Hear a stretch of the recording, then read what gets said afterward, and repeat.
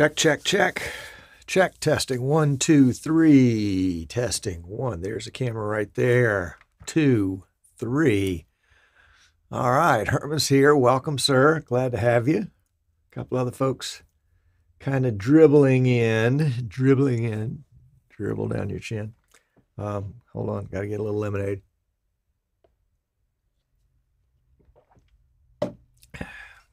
Oh, goodness gracious. Excuse me. Well, I remember, what movie was it? There was a movie about a TV news team. I think it was Robert Redford and some other folks. And they always said, remember to sit on your coattails. Well, I don't have coattails, but I do remember to pull my shirt. If you leave your shirt just kind of hanging like this, it gets all wrinkledy. But if you'll pull it down in the back, that will take the wrinkles out on the front. Isn't that something? So just pull that shirt tail down and sit on it if it's not already tucked in, of course. I'm a not tucked guy.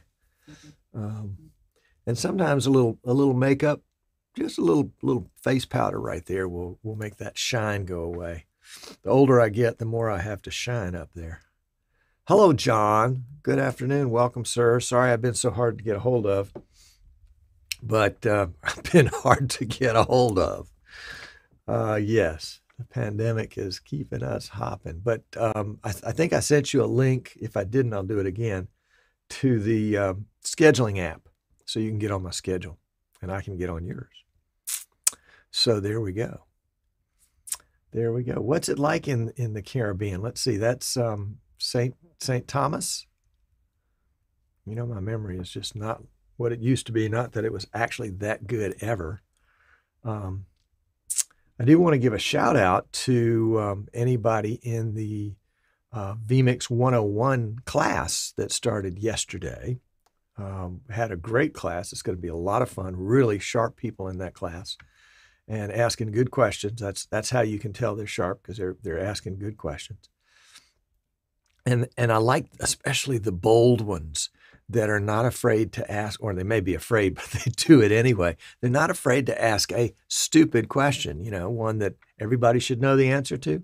But I'll bet you half the time, at least 100% of the time, 50% of the folks don't know the answer to that question. St. Croix, and it's warm with a little rain. Oh my gosh. Warm for them is probably, 95. Holy cow. Warm for us is, well, these days, warm for us would be 70. 65 might be warm. Depends on where you are as to what warm is.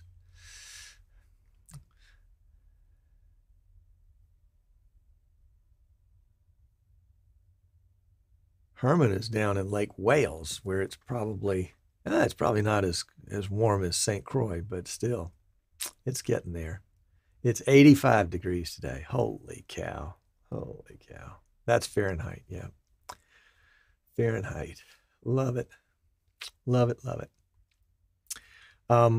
If you're thinking about, if you're watching this live or after the fact and you're thinking, oh man, I missed the vMix 101 class. Well, the very first week of the class started yesterday. The first week of the class, we always do 2 classes. We repeat the first class again. So if you feel like you've missed the class and you still want to take it, we'll give the first lesson again tomorrow. So it's not too late to go to the class. You can go to easternshorebroadcasting.com, click the store. I think it's the store tab, and then go to classes, and you can get more information there. Herman says it is awesome there now. Yeah, don't rub it in. Don't rub it in. Although, Sandy and I are going to take a road trip here in a couple of weeks and go down to the Tampa, Florida area, St. Pete, and hang out for a little while. And for part of that time, do some babysitting of our grandchildren. But we'll be doing the Streaming Idiot show from down there. We'll be doing the vMix 101 class from down there, at least one of them. So it's going to be a lot of fun. 82 degrees in Lake Wales. Oh my gosh. That's not even fair. Although, summertime, I don't know about St. Croix, because you get those nice Gulf breezes. But Lake Wales, if you guys are landlocked, you know, you're just broiling in the summer. Just broiling. Anyway, so how are we doing on time? We got a few minutes left. So yeah, so the vMix 101 class is a good one, and it's going to be a great class, and I'm already enjoying the folks in the class. That's the payoff for me, is to be able to make some friends and have some great conversations, and then, you know, have relationships on into the future where, you know, somebody can call and say, Tom, I got a question, and I know where they are, I know what they're working on. What's John saying? Can hope on spirit? Can hope on spirit for Chep to, for a trip to St. Croix. Oh boy, that would be the bomb. Dave Edwards says it's 48 degrees in the desert. Well, Dave, come out of the desert. Come to the promised land. You can hope, can hop. Well, I would love to come visit St. Croix, and I would do it in a heartbeat. When you know, when things start opening back up again, assuming that ever happens, I guess it will. And we can fly around and do stuff like that. That would be a bomb. We could, John, we could do a Streaming Idiots episode from St. Croix. Hey, now, there was a good one. And we can write the whole trip off. That would be great. That would be great.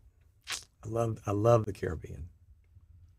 I know sometimes folks in the Caribbean don't consider the Bahamas part of the Caribbean, but my dad was actually born in Nassau, came to the U.S. when he was 5, so he was a naturalized citizen. And so I am the son of an immigrant. There you go. And I think I hear the garbage truck. Can you hear the garbage truck? Yep, right there by the big highway. So today we're going to be talking about the BirdDog P100. So if you've got one or are thinking about getting one, you want to pay attention, because we're talking about the firmware update. It's a little unusual. It's a 3-step process, 3 distinct steps. And so I'm going to go through them, and they're not difficult, but you just, you know, you got to play by the rules and do them. Hello, Daniel. 25 degrees Fahrenheit and a light coat of snow over there in southern Sweden. 25 degrees. 25 degrees. Well, it's nighttime there, so the sun's gone down. That's part of it. Hello, Martin. Welcome, Steadicam. Glad you are here. Glad you're here. And yeah, southern Sweden. You win the award so far, Daniel, for the coldest and snowiest place. Yep. Let's see. Martin is in England, in Great Britain, where the temperature is probably close to what Dave's got. Yep. Martin, Dave said that it's 48 degrees Fahrenheit in the desert. So that's like centigrade, I don't know, 18, 22, something like that. No, it couldn't be 22. That would be too high. I don't know my conversions. I'll have to work on that. John says the PTZ optics firmware update was interesting. Yes. Yeah, but I think that's really a breeze. That's much easier to do than the BirdDog. It's just because the BirdDog, it's different for each camera. With the PTZ optics cameras, the firmware update's pretty much the same for all of them. But I think the difference is that PTZ optics probably has a tighter integration inside the camera between the features set and the camera mechanicals. You know, the camera guts, the sensor stuff. And I think with the BirdDog, they're trying to do more on the feature set, so that's why they're not so tightly. I mean, they're tightly integrated. 48 degrees Fahrenheit is 9 degrees Celsius. Okay, thank you very much. Thank you very much. All right. Dave Edwards says that according to Dave Edwards, vMix is in the final beta, and we are all to cross our fingers. And we are using the final beta right now, version 24.0.0.42. And that's really interesting. The 42, we're going to start the show here in just a second. Hang out. I know the little indicator just turned green, which means the show's supposed to start. But .42 means that this is an extremely mature beta. I mean, you look at all the other betas, and I don't know if you can actually go back and check, but my recollection is the other betas from vMix, by the time they were released to the public, were in the late teens or early 20s. And then when it went public, you know, it might have been in the late teens or early 30s. Here we've got one that's in the early 40s, .42. Which means that it's gone through 42 different versions to get to this point. Most of them were not public. Occasionally you'll see vMix jump from, you know, for example, right now the current official release is 23.0.0.67. But I think at one point it jumped from .60 to .62 or 63, which meant that there were some internal things that were going on. And they released a version internally. And then they said, whoops, you know, we need to go back. And they wanted to have, you know, all their records straight as to when different things were done. So they added another number to it. By the time we got it, it wasn't .61, it was .62. But we are at .42 on the beta. And you can get the beta if you want to. Just go to forums, that's plural, forums.vmix.com. And go ahead and sign up for the forums. Register for the forums while you're there and go into the general discussion forum. And in the general discussion forum, the very first thread is about the vMix 24 preview is what they call it right then. And you can go to the very first post number 1, where Martin Sinclair is announcing the release of the beta. And there's a link right there, and you can use that link because that's the same link. He uses the same link regardless of which version of the beta it was. So you can scroll to the last page, which I think is like page 8 or something like that, and see, you know, the official .42 release, and that URL will be the same URL as it is in the very first post back on page 1. So there you go. All right. Martin says it's 37 degrees where he is today, and I'm sure it's wet. It's always wet. Holy cow. 3 degrees centigrade. Is it centigrade or Celsius? For those of us that don't use that, we don't pay much attention. For Martin, it's shorts and t-shirt weather. It's always shorts and t-shirt weather for Martin. I love it. I had a friend here. He died several years ago. Harold, who wore shorts regardless of the weather. Shorts regardless of the weather. Just a man's man. All right. Well, let's get this show on the road, shall we? It's going to be a good one. Let's get one swig of lemonade.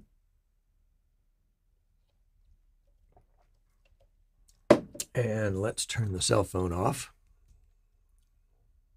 Oh, we have a message. It's from my brother. That's okay. That will wait. And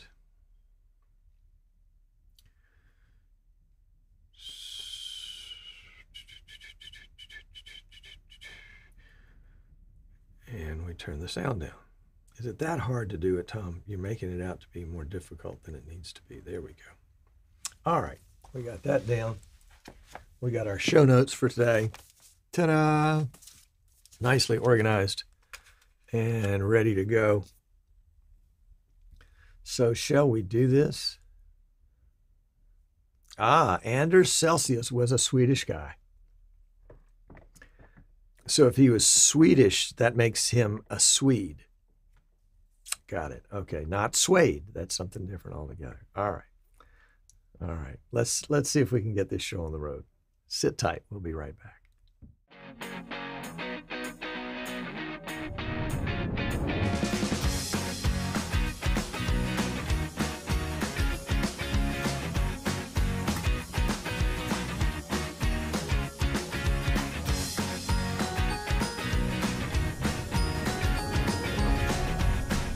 Ta-da! All right.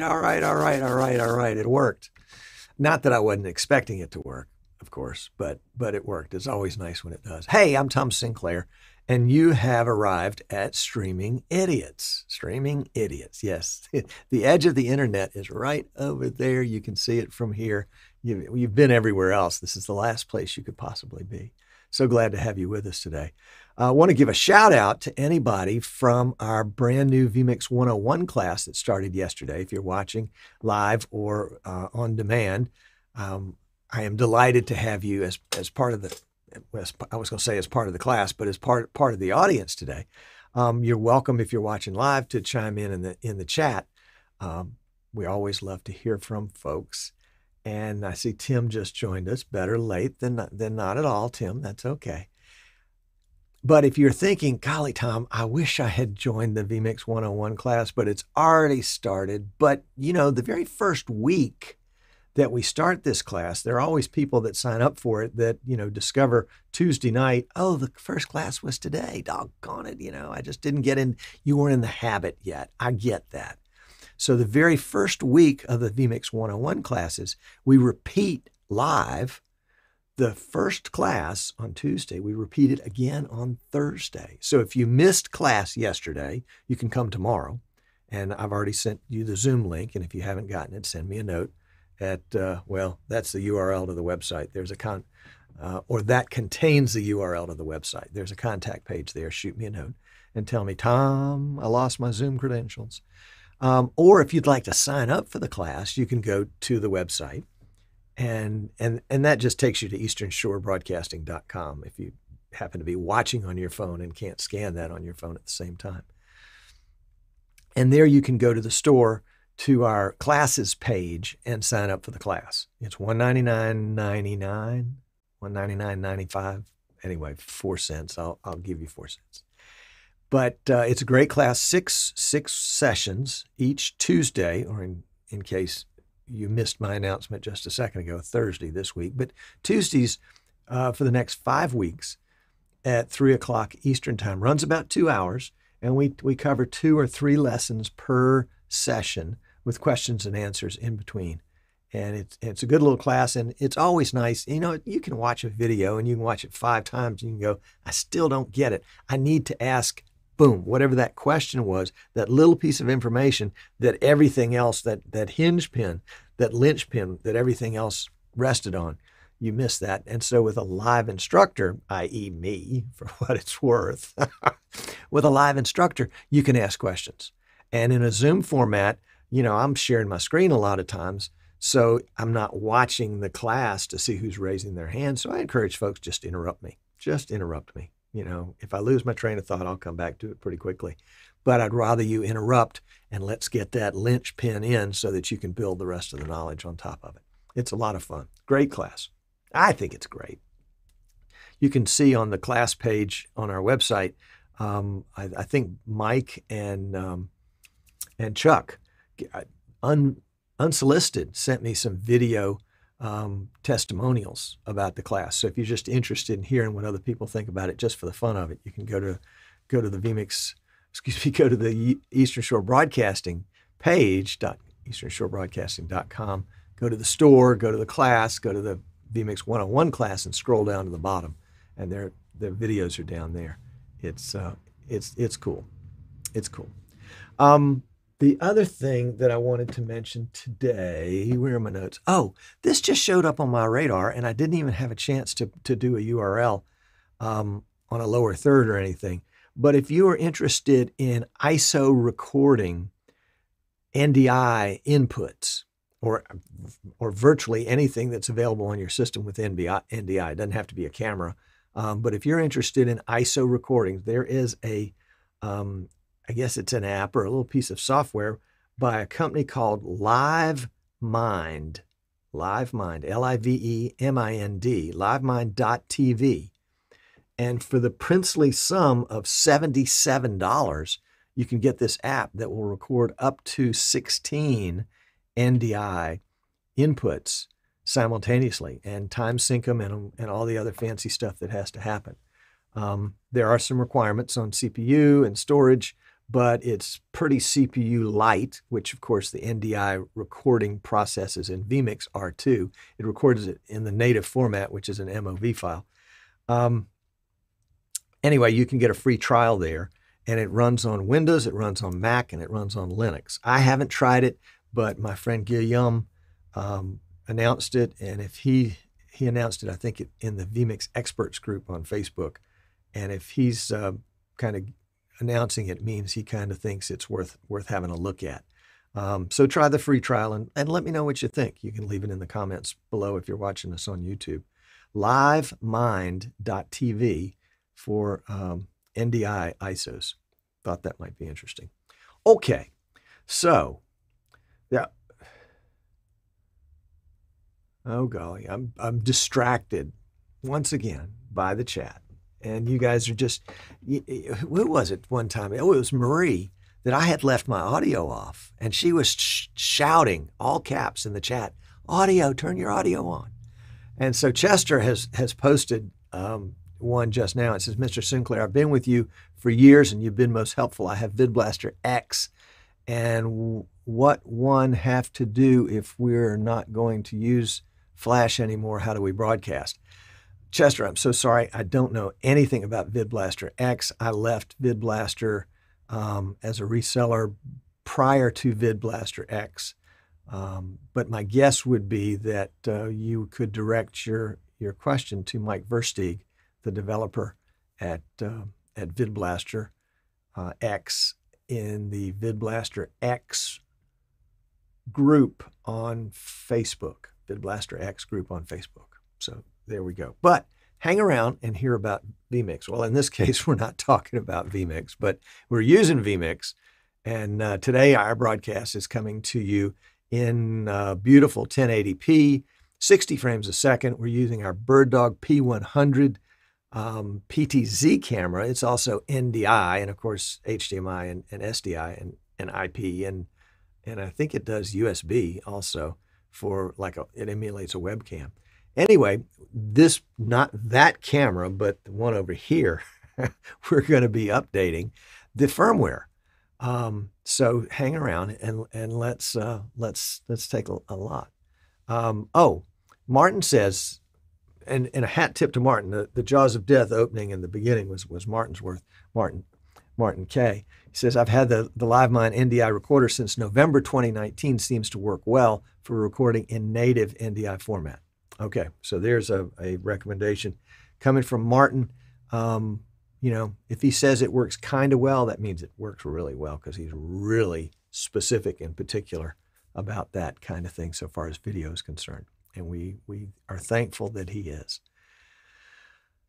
The P100, the BirdDog P100, that's the baby in the BirdDog line of video cameras, which are currently, I think, all PTZs. It is has a 10x optical zoom and I think a 12x digital zoom. I wouldn't recommend digital zoom to anybody. What was it? I had a camera one time. It was a Canon, and it had I think a 20x optical zoom or a 15x optical zoom or something like that, and then a 400x digital zoom. And by the time you zoomed into something on 400x, I mean, you got like 2 pixels. It was not very useful, but it was probably a good sales tool. 400x, yeah. Oh wow, yeah, we can get all the way across a mile away. But the BirdDog, I'm not sure about this BirdDog. I know the P200 uses a Sony sensor. I think this one uses a Sony sensor, but it's kind of interesting. And I'm going to give you just some background first, and then we'll actually go in and do the camera. Here is what the camera looks like. This is actually a live shot of the camera today, sitting on my desk. And you can tell it's live because there's my hand. Anyway, this camera is got different parts that have to be updated. We've got the baseboard, and that's, for those of you builders, this is not the piece of trim that runs around between the floor and the wall. The baseboard is the part that handles the communication between the image sensor and the rest of the camera. It controls the white balance and the exposure. It controls the connection with the USB so far as the webcam is concerned. And it is the first part, the base, it is the first part of the firmware update, is to update the baseboard. So we'll do that first. And the baseboard, as I recall, updates with a USB cable. So anyway, we'll go through the instructions on that one. The second part is the master control unit, the MCU, And that's the part, I got to read my notes here, that receives and integrates the incoming commands like PTZ, pan, tilt, zoom, those kind of mechanical commands. And the speed by which they happen and the smoothness by which they happen, that's the master control unit. So that's the second part that gets updated. And I think that's just a over Ethernet update. And then the last part, of course, is the NDI. Anything that's been added to NDI in the NDI environment, and then any new features or changes to features that BirdDog wants to make in the camera.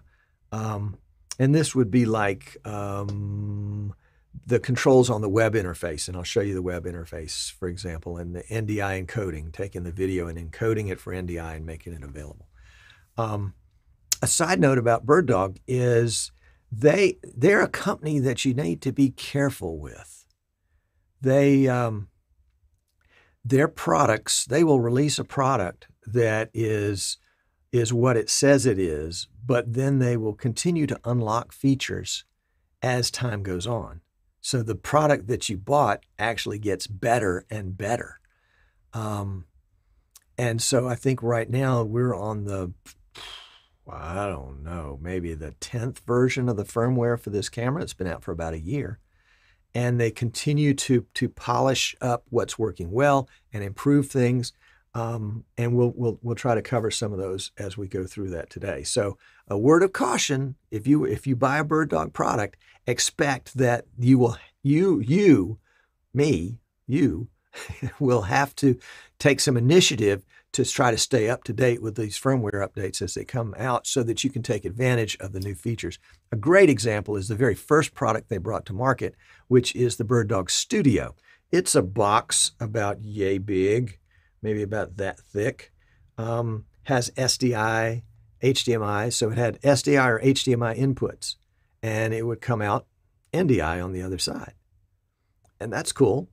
And then they started enabling features like, well, maybe you can take HDMI and SDI at the same time and encode those as two separate feeds and send them out. And then maybe you can have them do not just encoding, but decoding. And so they began to unlock all these features in the camera. And I don't know that they were unlocking them so much as they were developing them. And there was a chip inside the camera that could handle all these changes with the firmware update. So that's what we're going to do to this camera today. So this is the hello, Dave, welcome. And Ken, you're late. And Ron is here. Ron, where's your watch, dude? So let's see.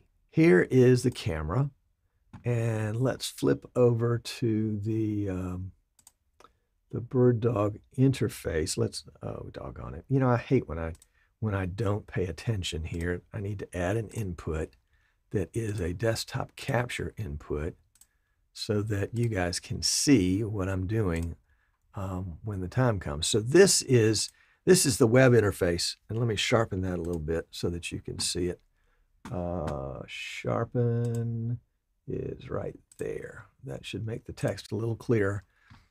And basically, I got to this by putting in the URL for the camera. And I discovered the URL. There are two ways there are a bunch of ways you can discover the URL. But one kind of easy way to discover the URL is to go into the command prompt, and that's just a window I'm bringing in. And I'm going to type in ARP-A. I can always remember that because here in the US, there's something called the AARP, which is some old folks thing, not for young people like us, but ARP space -A, and that'll give us a list of all the devices that are connected to my network. Well, I know, for example, that .88 is the camera that I'm using for the show. And 254 and 255 are, who knows what they are, but they aren't anything on my network. And .80 right here is my PC. And that's all that's turned on right now. And so 137 must be this new camera. The other way you can check it is you can download a little piece of software called Bonjour Browser. Here's Bonjour Browser. And so we can refresh that screen. Here is the P100 that I'm using, .88. And here is my other camera, .37. So 2 different ways to discover what's on your network. And then you can go into the address. And well, let's see if I went into this if I went into it for the first time. Let's just show what it looked like. So that's going to be 192, and there should be somewhere on this list. No. So we'll go to 137, and I'm already logged in. Okay, well, never mind. And we can see here information about my IP address and about the current firmware version. Well, this camera is on firmware version 20 dot a bunch of stuff, and we're going to update it to version 21 dot a bunch of stuff. And if I was in 21, then obviously it would be an incremental update, but this is going to be a pretty major update for my camera. You can see it's set for 1080p 5994, just like the camera that we're using for this video. And this is the camera that we send out as demo. So if you've requested to borrow our P100 camera, then you're getting this little guy right here, and you will get him with fresh firmware. So we've got our web interface set up. The other information that we need is to come from the BirdDog website. So if we switch over to, this is the BirdDog website, and I am on the firmware update page. Ta-da, ta-da, firmware update. And so I'm going to scroll down until I see something that looks like my camera. And there it is, P100 21.0.3766. Don't pay any attention to this note right here. This is just for the P200. And by the way, there's the P200. There's the P400, 4K. There's the P400. So you can see there's a whole family of them. And what I'm going to do here is I'm going to just click this, and that's going to download. You can see I've already downloaded it here. Download the zip file, and we'll drag that in so you can see here's the zip file. And I've actually unzipped it, and it populated this one right here. So let's go in and take a look at that. And you see we've got 2 offerings here, one for Mac and one for Windows PCs. We'll double click that one, and we can see, aha, now here's our step 1, step 2, step 3. But more important than that, at least for the moment, are our upgrade instructions. This is an important piece of information that will bring in a PDF file, and we'll just drag this over here for a second. A PDF file that says, aha, the firmware update procedure, the baseboard, the MCU, and the NDI firmware. We've already talked about that. And so then it talks about things you'll need, and then the update process. One of the things that you will need will be this USB 3 cable, the old printer style. You'll also need a thumb drive, and find the oldest thumb drive that you've got on your shelf, because apparently the older ones work better than the newer ones. And then, of course, you want to be connected to your network. So let's go back over to our PDF file for a second. We're just going to scroll through until we get, here's the explanation that I just read you on the baseboard and the MCU and the NDI firmware, what they do. So, and here is we need the update zip file, we need the camera, we need the USB cable, we need the a Windows PC, which we're working on right now, and then a memory stick formatted as a FAT32. And here's a note about the memory sticks that just basically says, get an old one. All right, so let's skip over to that. and we'll come down here and we will find the baseboard update. Okay, this is the first part of this process. On a Windows PC, download and unzip the updated file link above. Inside, you will find 3 subfolders. And let's see if we can find our subfolders right here. Yep. So navigate to the step 1 folder. So we'll navigate to the step 1 folder. There it is right there. There's our step 1 folder. I'm going to drag it just off the edge so it'll hang around when I make this one go on the top. Connect your Windows PC to the P100 camera using labeled 3.0 using USB-A and to the USB cable. Great. So it's important to know in this, and let me move the control out of the way for a second, that there are actually 2 USB. Are they 2? Yeah, there are 2 USB ports here. Port 1 and port 2. Well, obviously we need port 2 because that's all that this guy's going to plug into. So we're just going to reach around and plug him in like thus. And then we'll come back to our directions. And it says double click the application called Load FW USB Mass Storage v2.1.1.xe. Okay. Well, there is Load FW USB Mass Storage v2.1.1. You know, it's not a bad idea to read this stuff carefully and maybe even, go back and double check yourself. So we're going to do that. And it shows a little window down here that is going to pop up. So let's see if we do that, if it pops up this application. There it does. It says, Windows protected your PC. Hooray. Microsoft Defender prevented you from doing something you wanted to do. Click more info and run anyway. Okay, so we're going to run it anyway. And there is our little window right there. So we're going to pull that off to the side. And boy, we just lost it all together. So let's scroll up our directions and put our window back on. And it says, important, if you encounter an error, pay attention to that and see what they're saying. And here's some ways to go through that process. Once the application is loaded, please select UVC Cam from the device list. Well, here's the device list. And UVC Cam was the #1 thing that was already selected. Okay. Click the Firmware button and browse to the step 1 folder. All right. Firmware. Browse. Let's see. Let's go back a couple of versions here. Step 1 folder. Okay, there's the step 1 folder.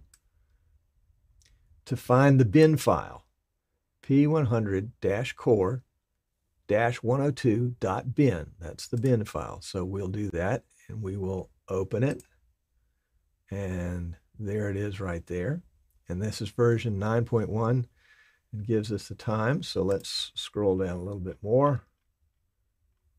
And then we'll bring the app back up. And then it says click update and wait for the happy OK button.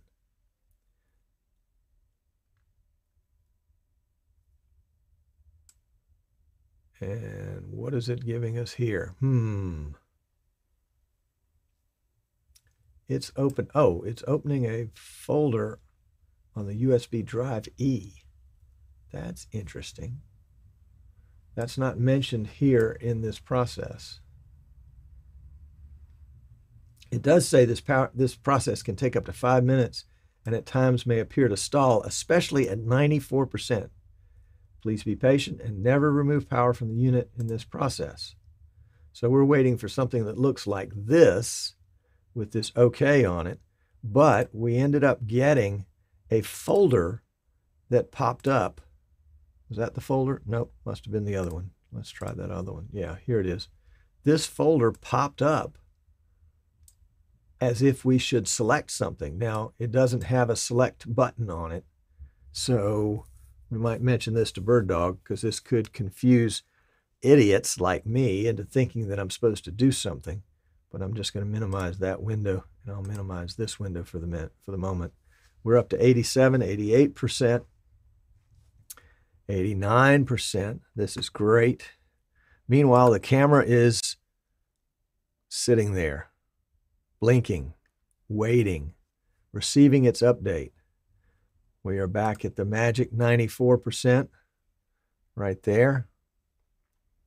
This is interesting. When we do a screen capture, my cursor is like giant size in real life, but when it's on the desktop capture part, it's not. That's interesting. Okay, we're stuck on 94% for a moment, so we're going to come back to that at 94%.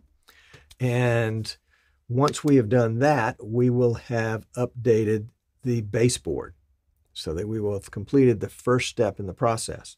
Now, in just a minute, let me go back to the picture of the camera and make sure we're still at 94%, by the way. And so we've got two cables connected. We've got the USB cable, and we had already connected the Ethernet cable. Now, in my case, the Ethernet is PoE, is power over Ethernet. So if you don't have PoE and you're running it through a regular switch, then you'll want to, of course, the camera won't work unless you plug in power. So I guess it's not as brilliant a thought as I thought. So you've got to have power to the camera some way. But in just a minute, you will need to power the camera with that shore power, with the DC power connector, which I happen to have just off camera right here. We'll need to power it with that and then actually unplug that as part of the process. So we've got that handy in case we need it. And we've got our USB drive, and I'll show you what we put on that just to kind of keep you in the loop. We're now up to 95%. So we're rocking along here. 96, looks like we're coming close to the end of this process. 97. Yep, it's like watching paint dry or grass grow, as they say. I was doing something the other day and Sandy said, you know, what you're doing is like watching grass grow. All right, we're at 99%, and there's our OK. That one looks like that one, so we're going to click OK, and then away we go. It says the process is now complete. Please proceed to the next step. So I think that means that we can take this off. So we'll X out of that one. And we will go to step 2, the MCU update. Now the MCU update, it requires the USB stick. So on our Windows PC, navigate to the step 2 folder. So we'll go back to our folders here and come back to step 2. And the only thing in it is this file hd20.bin, hd20bin. Now, I'm going to go to just a bit of criticism of the BirdDog folks for a second in terms of firmware updates. As somebody that my current BirdDog gear, and this is gear that I'm selling, I'm not using necessarily, consists of P200 camera, the P100 camera, the keyboard, the Flex In, the Flex Out, and the Flex Backpack. So that's 6 different BirdDog devices that we have here in our studio and available for sale. Each one of those, when you do an update, updates with a file called hd20.bin. So if you're updating multiple devices, the protocol that I've used here is to say, I don't care what's on my thumb drive and what I think is on my thumb drive or what I know is on my thumb drive.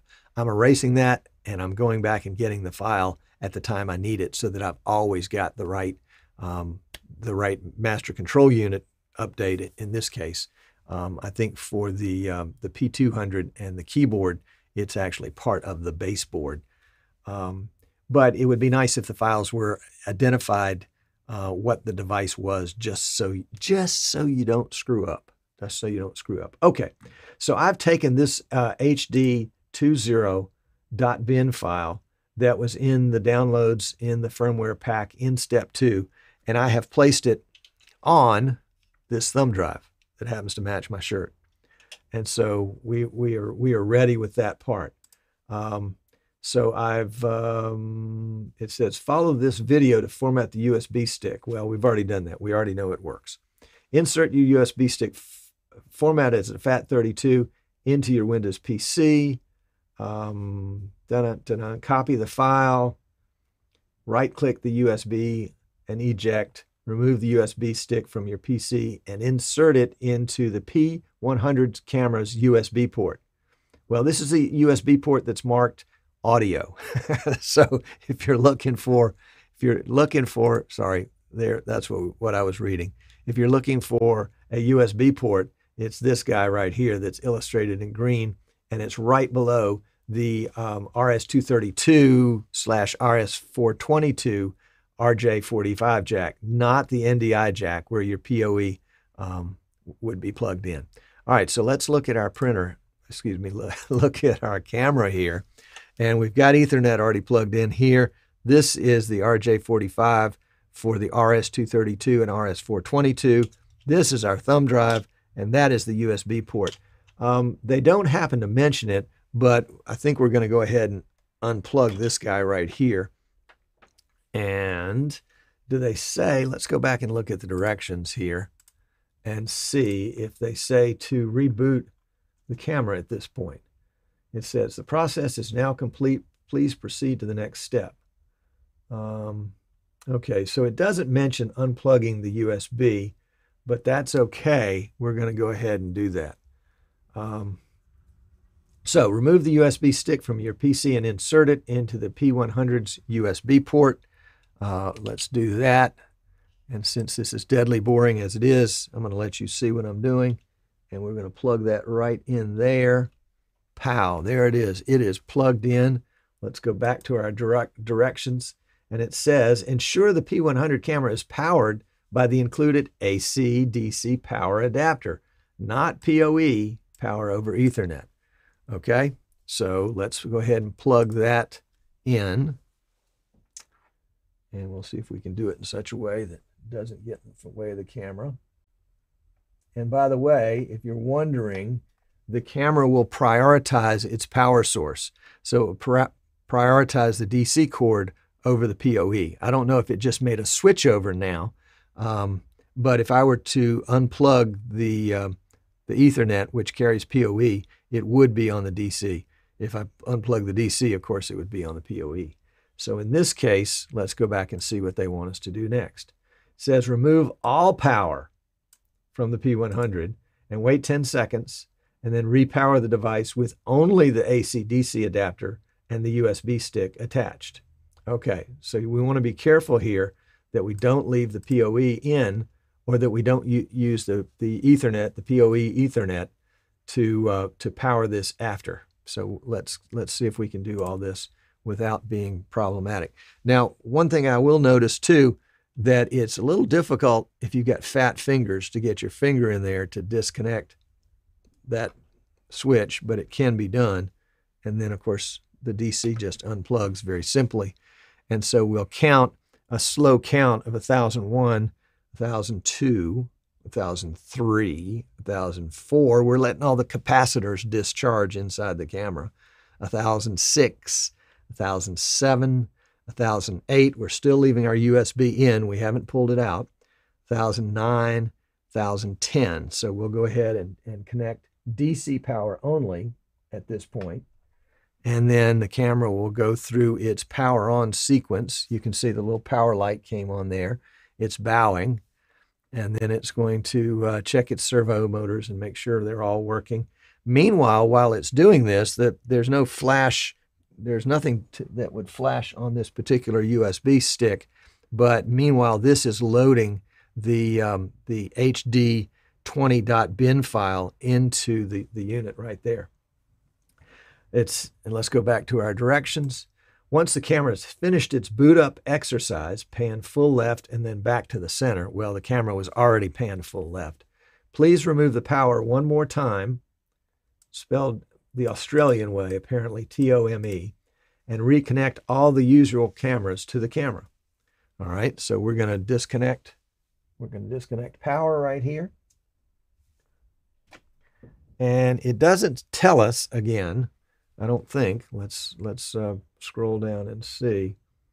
Yep, it doesn't tell us, but we need to go ahead and disconnect the USB at this point as well. So we have nothing connected on the camera, and we're here at the end of step 2, and the very last instruction on step 2 is Once the camera has finished its boot up exercise, please remove power one more time, which we've done, and reconnect all the usual cables to the camera.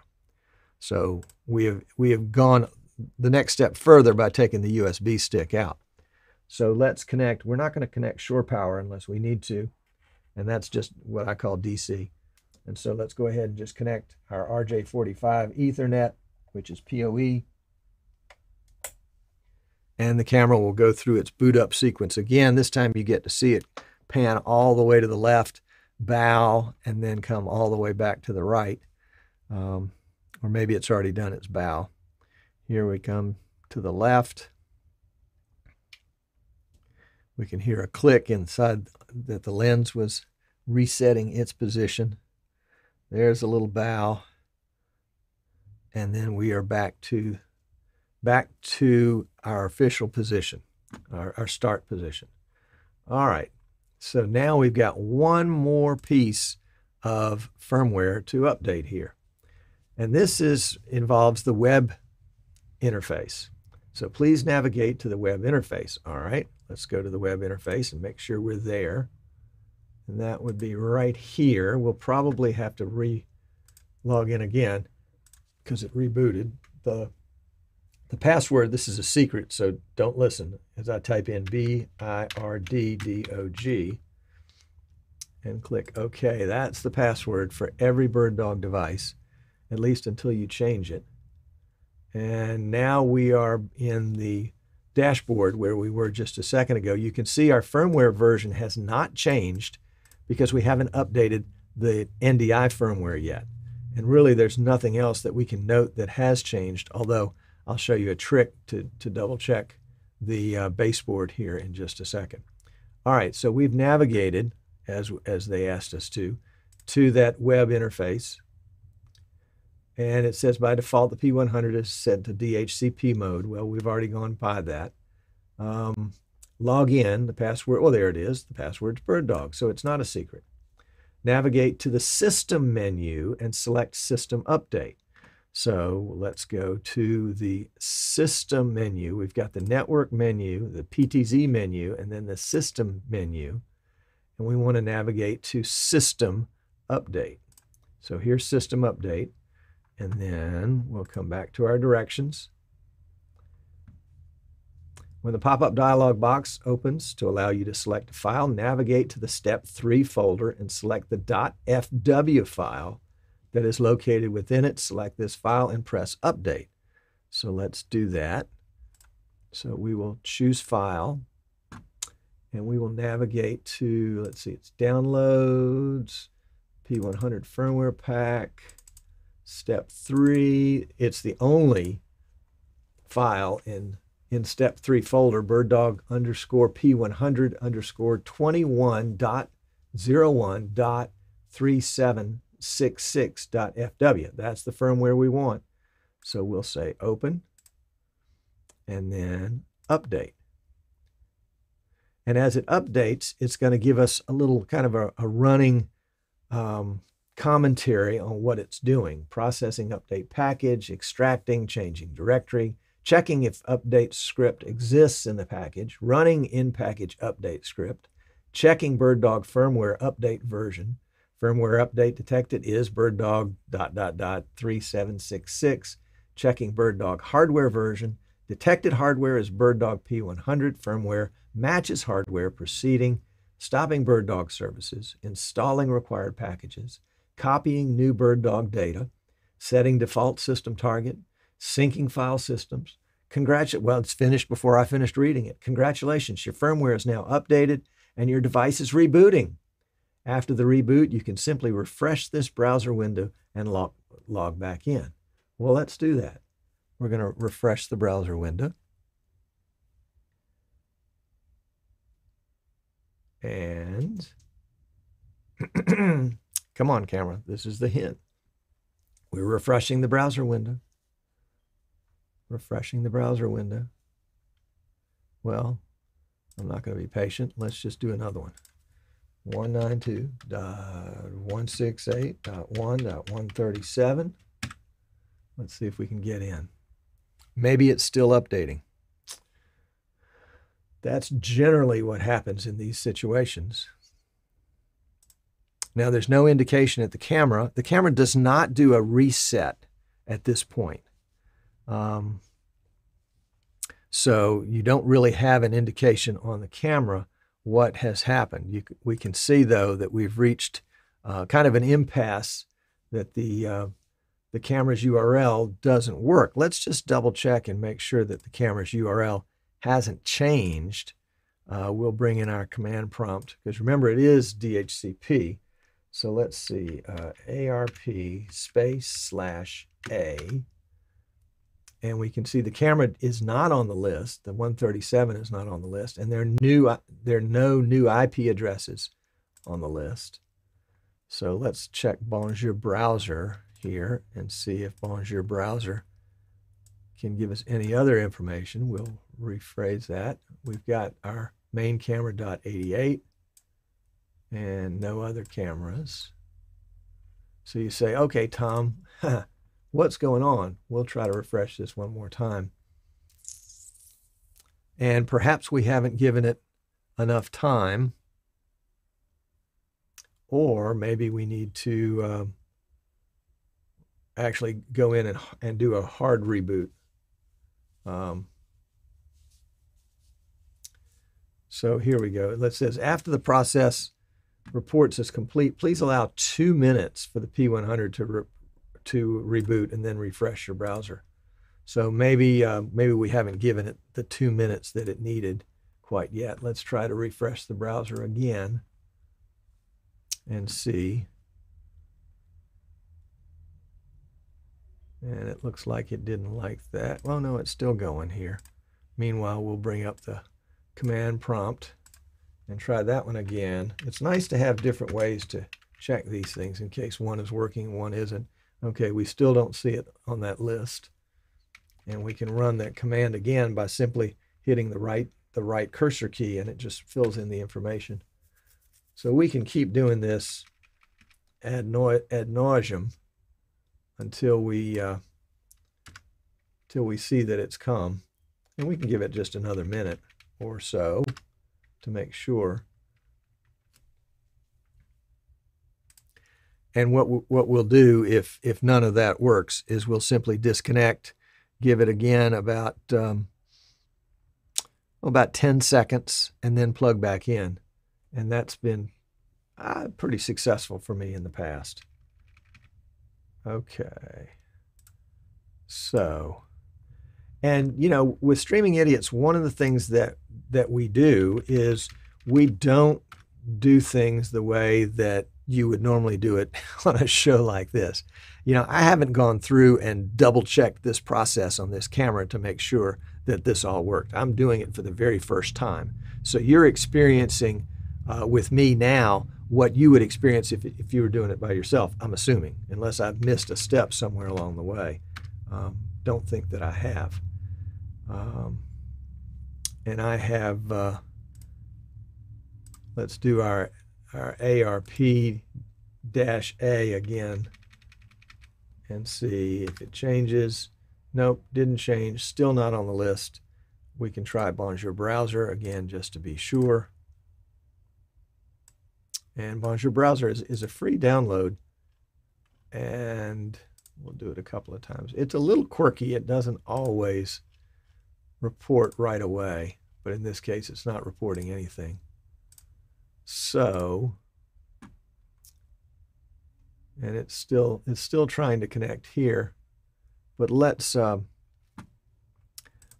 ahead and be bold and disconnect the camera and count to 10 and then reconnect.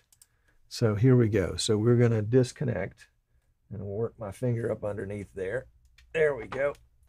So 1001, 1002, 1003, 1004, 1005, 1006, 1007, 1008, 1009, 1010. And we'll plug back in. And we'll watch for the camera to do its little reset dance. It's going to bow and then spin and then bow and then spin back, or I guess that would be pan. So bow, pan, bow, pan. So there's the pan, the first pan, and then now the bow. You can see the lens reset.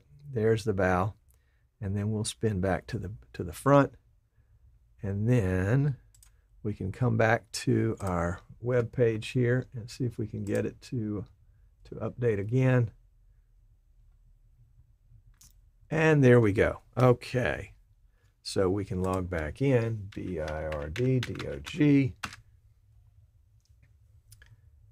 And we can now see that we have the version 21.01.3766 firmware installed. Hooray! Hooray! You notice that it changed it. It's probably changed back to factory settings on a lot of this. So if we want to go back in and set a longer DHCP timeout, for example, maybe 30 seconds instead of 20 seconds, sometimes the system doesn't always get recognized on the network when it first fires up. And so it might not get an address from your switch or router. And so it'll fall back to that switch, to that address right there. So I like a little extra time there. On the PTZ settings, we're going to try the on-screen display. That's the OSD in just a second. The system files, we were just there. And then these are all the different setup files for the white balance, the exposure, the picture, and then the new one is the color matrix, which we can see is now reset to all sorts of crazy things. The kind of the mid-range seems to be or should be the default setting right there. Has been with everything else so far. So we'll take just a second and run those back to mid-ranges. It is nice because it does allow you to take a particular color that's in the camera or in the image of the camera and highlight that color. So if you've got somebody wearing a red dress and it doesn't really pop, you can go ahead and just pull the reds up pretty quickly. The other thing that I would do here is probably bring the sharpness down, the noise reduction all the way up, saturation, hue, contrast, take the gamma all the way down, leave the white balance. Well, the white balance is set for indoor, so I probably would start out with auto and see how it was going. And then I would do full auto on the exposure. And so that would be my initial setup. Currently the NDI bandwidth is set for 120. That's okay. I do want to change this camera back to what we're using in our system right here, which is 1080p 5994, and I'm going to apply that. And so now if we go back to the dashboard, no, we don't see a change there. Let's just refresh and see. No, we still don't see that. So let's go back to the PTZ.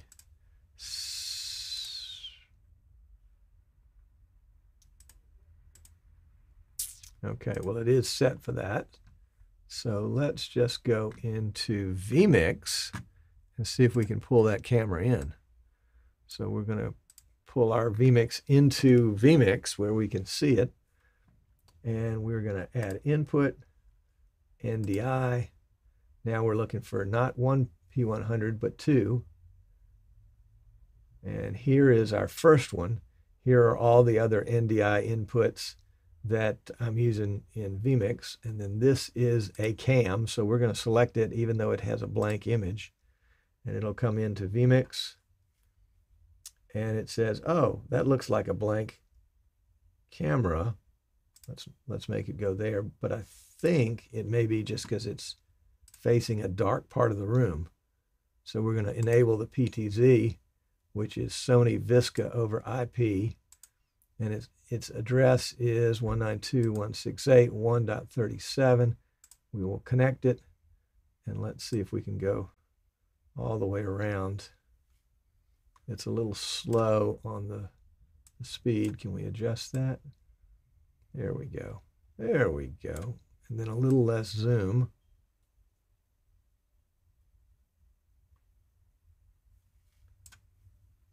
And then maybe a little more pan tilt. There we go. So now we can see there's the image. The blue looks pretty good.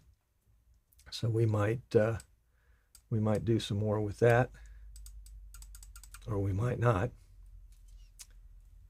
So now we have the camera as part of our production. We can take it there, so now everybody can see the camera as part of our production. And we are done. We are done. At least I think we're done. Let's go back and check our BirdDog directions for just a second. There might be some other setup that we have to do to get the camera where we want to. So here it says, after the process reports as complete, which it did, please allow 2 minutes. We allowed longer than that. And then we had to actually reboot the camera ourselves. And it says the update process is now complete. So there are a couple of little differences in reality between the BirdDog process that they've published in this document that comes with the firmware and actuality. Not big deals, but for somebody that's doing it, that's not familiar with these kind of processes and doesn't know what to do next and doesn't want to, do I unplug that cable? Maybe if we'd left the DC power connected or had plugged the DC power back in at the very end, maybe that would have given us a different result. But that was the result we had here today. And we'll make mention of that to BirdDog so that they're aware of these minor discrepancies in the documentation versus what at least this idiot has found to be real.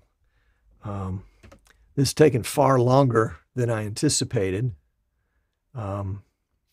But I wanted to make sure that we went through it kind of head to toe so that everybody that was interested could have a chance to catch it and see what we were all about with the BirdDog P100. Now, looks like my URL stayed up this time. You can go to the store here, easternshorebroadcasting.com, and purchase a P100. We have them in stock. I think we just have the black ones in stock, but the white ones are easily available through the warehouse. The P200s that we've reviewed before, we have those available in white and black. And then the PTZ keyboards we have available too. I think probably not next week, but at some point, and we may not do it as part of one of these shows, but we'll do a video on how to update the firmware on the PTZ keyboard, and then maybe one on the Flex 4K in encoder. So those are going to be real popular. $400 for an HDMI encoder. So for those of you that are doing sports, think, all we have to do is run out some Ethernet cable to a remote camera and connect it to the BirdDog Flex in, which is an NDI encoder. And that NDI encoder, if it's PoE, which of course it should be, will then power your camera as well. So you can run one cable out to the camera, and that's going to power the camera and the encoder.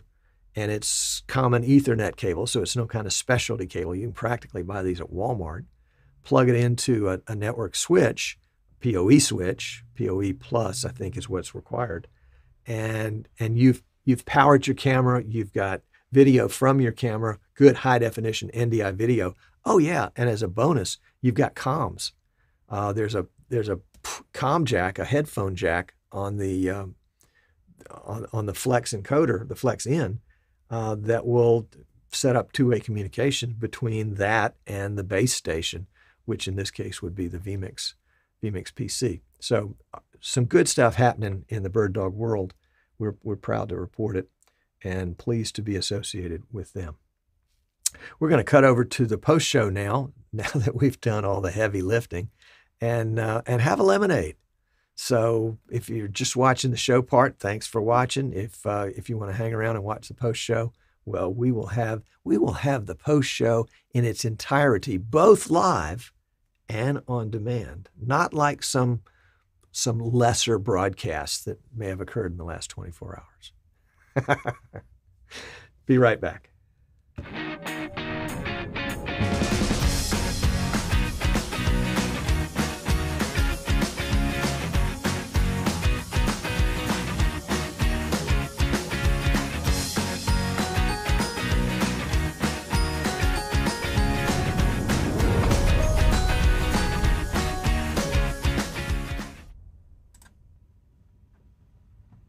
1 second here.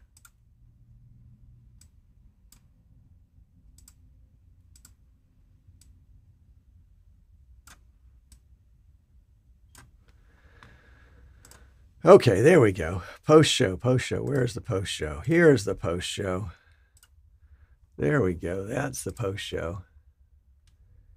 So for those of you that have hung around to the very end, we really appreciate that. We did notice, didn't want to let this get by, but apparently Martin Sinclair, the developer of vMix, Martin Sinclair, has taken on a different look. He's mostly kind of a shorts and tennis shoes, t-shirt kind of guy. You know, he does a lot of riding, bikes mostly, and he's really gone for a different look. So it's the, you know, even when he's eating his cereal in the morning, he's got a different look going on. If you happen to miss it last night, the vMix Fun Time live show is available on YouTube.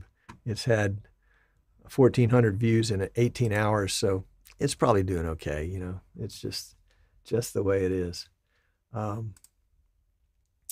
Big shout out to our friends, Dave Ron, who's local, and Dave in the Northwest, to Ken in Northern California, and Tim Trotman, who is just down the road from us in the Marianna, Florida area. He can almost see us from here. So it's been great to be with you guys today and go through this. I know it's a little tedious, especially if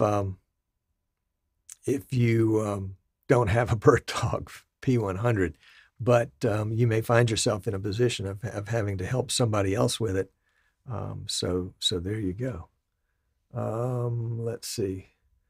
Wrong year in the title, says Steadicam. Let's take a look again and see that indeed it is the wrong year in the title. The vMix Fun Time Live Show, January 2020. The thumbnail was apparently adopted from last year, or else they're having trouble adjusting to the new year. I think on the show last night, Tim was lamenting about how horrible 2020 was, and yet he just can't get away from it. It follows him from year to year, from generation to generation. So we'll make a note to get them to update that, or maybe they've done it on purpose. You know, those vMix guys, you just never know what they're up to next. They did talk a little bit last night about vMix 24 and when it might be coming out. The strong hint was that it was going to come out between now and the next vMix Fun Time Live show in February. They didn't really say that, but that's what I gleaned from it. I have guessed, I think, either February 2nd or February 4th as the release date. And you got to give me at least a day's leeway either way, because Australia versus US, you know, they could release it on Tuesday, but we wouldn't get it. They could release it on Wednesday, but we would get it on Tuesday because we were still a day before. So yeah, I thought about doing a betting pool on this one, but it just would be fraught with too many exceptions to the pool rule as to what day it was actually released. Would it be the day that you received it, or the day that they released it, or you know, how would you know? But that is all I've got on that subject for the moment. So we'll see. We will see. So if you missed it earlier and you're still hanging around, the vMix 101 class, the beginner's class for vMix, started yesterday, but we're having a first session. We're repeating the first session again tomorrow. So if you'd like to join the class, you won't have missed anything. You can go to the website, easternshorebroadcasting.com, and go to the store and find it in the classes section there. If you are a new user to vMix, highly recommended. If you're an intermediate user to vMix, you'll get a lot out of the class. Obviously, you know a lot already, but vMix is like an onion, and you keep pulling away the layers, and there's more underneath. And so we'll be peeling back those layers. We'll go pretty deep in some subjects and not quite so deep in other subjects, but it'll be a lot of fun. A lot of fun. And it's a good class. We've got about 25 folks in there, and we do it online with Zoom. So we send out a Zoom link, same link every week. So people can join and have it as part of their history, so it's easy to get in and out of. And we had some great questions yesterday. Some were kind of beginner classes, some were more advanced questions, and some were absolutely very, very high questions. And as Martin Steadicam says, there are definitely lots of ways to do the same thing, and you'll find a way that suits your taste, that suits your intuition. That is, should it work this way if you do this? And if it does, then stay with it. But there might be other ways to do the same thing, and then sometimes those other ways are better or shorter or faster or use less resources. So it's fun to have a Lego set like that you can do different things with, and experiment and play with, get your workflow kind of dialed in.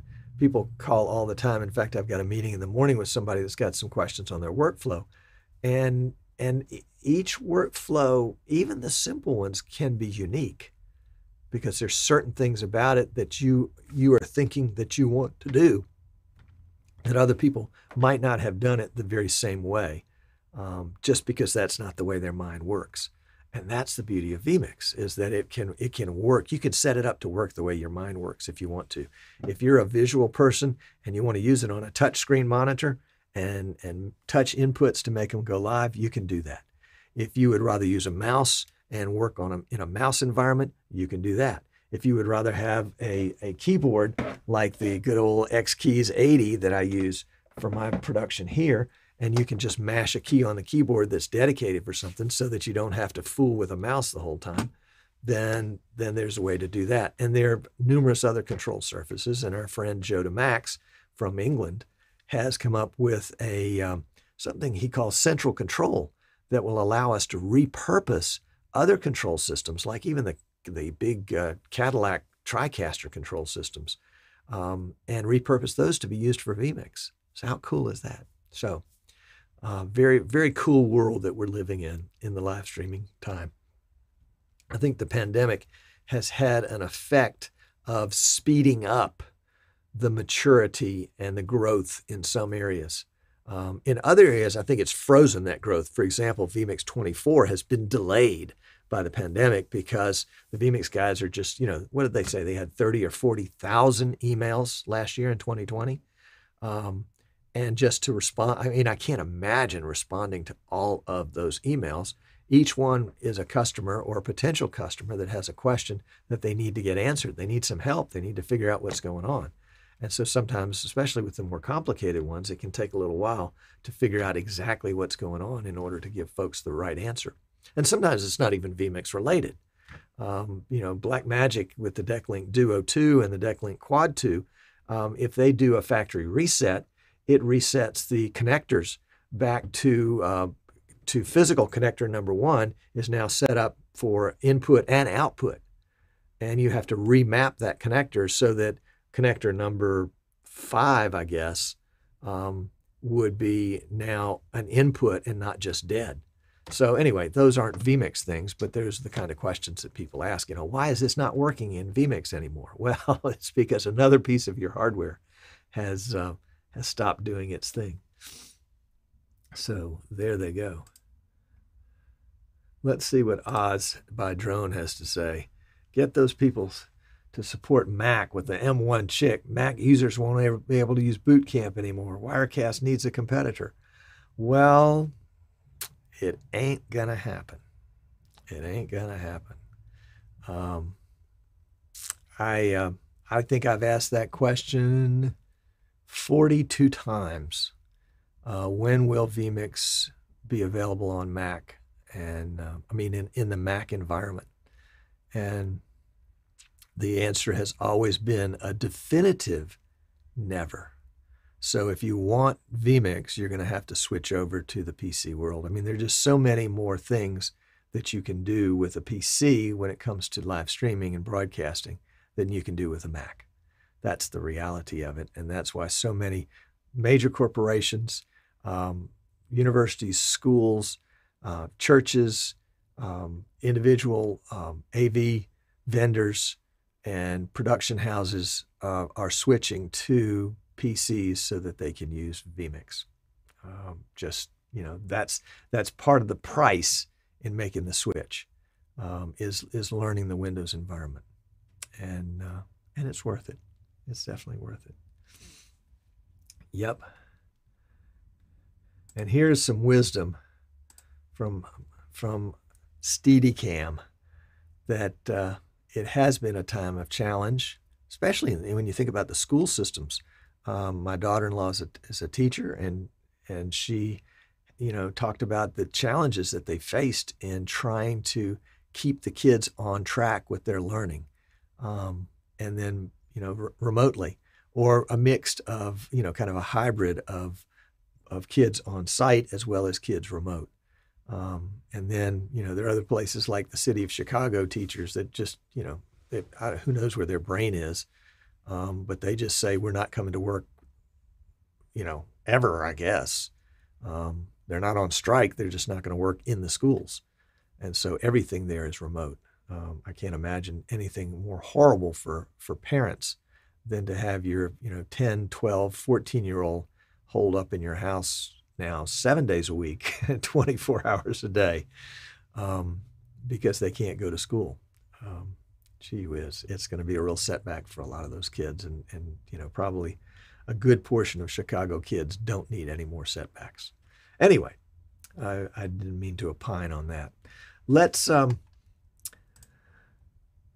call an end to this version of Streaming Idiots. Thanks so much for hanging in there to the end. If you haven't already, we'd love you to be a friend of ours on the Streaming Idiots page, or Streaming Idiots group on Facebook. It's facebook.com/groups/Streaming Idiots. Or you can just do a search in there, and we'd love to have you come join our group. There's a conversation going on pretty much 24/7 about live streaming from folks all over the world. We'd love to have you be part of that. And you can also subscribe to our YouTube channel. We'd love to have you that, and go ahead and click the bell so you get notifications of when we're live. Because sometimes we do live stuff that's not Wednesday afternoons at 3 o'clock Eastern. Anyway, we'll see you next Wednesday afternoon at 3 o'clock Eastern. Thanks for tuning in. And let's see if we can't send you out with a little appropriateness. Yeah, here it is. Very good. Take care.